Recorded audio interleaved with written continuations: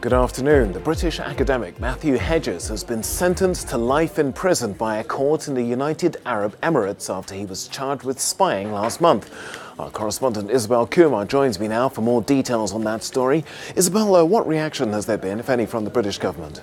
Well, as you know, British Foreign Secretary Jeremy Hunt has intervened on behalf of Matthew Hedges previously with the UAE. Now, he was quick to release a statement when this news of the sentencing came out, and he said that there could well be repercussions for the relationship between the UK and the UAE. He said that he was deeply shocked and disappointed, and that he urged the UAE to reconsider. Well, Theresa May, the British Prime Minister, was taking questions during PMQs in the British Parliament, and she was asked a question on Matthew Hedges, and she outlined the government's next steps. Let's listen to what she had to say, Tokes.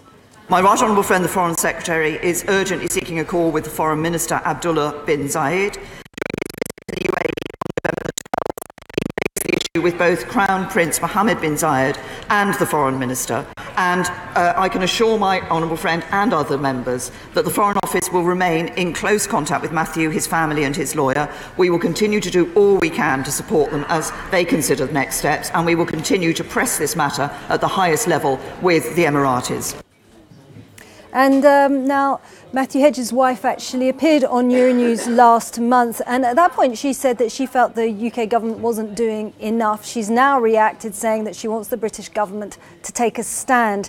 Now, obviously Matthew Hedges denies the charges, and his family say that he was forced to sign a confession that was in Arabic when he actually doesn't speak Arabic. Now, this life sentence carries a maximum of 25 years in prison. He's got 30 days to appeal the verdict, apparently, and it's all because Matthew Hedges is a PhD student at Durham University in the UK. He is carrying out his PhD. He was conducting interviews in the UAE for his thesis that was looking into UAE military development in the post-Arab Spring.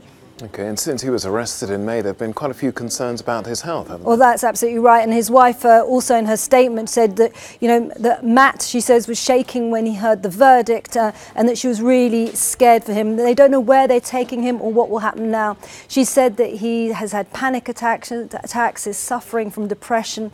There's also been reports that he was suicidal when he was held in solitary confinement, which was for up to 5 months, we're hearing, Tokes. Okay, our correspondent Isabel Kumar, thank you for looking at that story for us.